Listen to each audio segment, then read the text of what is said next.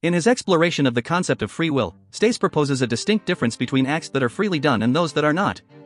According to his analysis, the key factor lies in the immediate causes of these acts. Acts that are freely done are those whose immediate causes are psychological states in the agent, while acts that are not freely done are those whose immediate causes are states of affairs external to the agent. Stace's distinction sheds light on the significance of the agent's psychological states in determining the freedom of an act. By emphasizing the role of internal psychological factors, he underscores the agency and autonomy of the individual in the decision-making process. This perspective challenges traditional notions that external circumstances or deterministic forces solely dictate an individual's actions.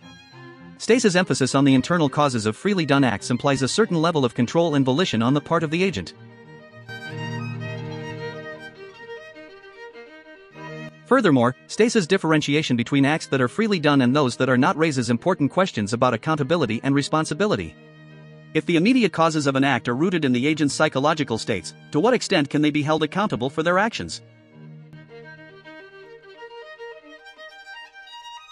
This inquiry delves into the complex intersection of free will, moral agency, and ethical culpability. Stace's framework prompts a deeper examination of the factors that influence human behavior and the implications for assigning moral responsibility.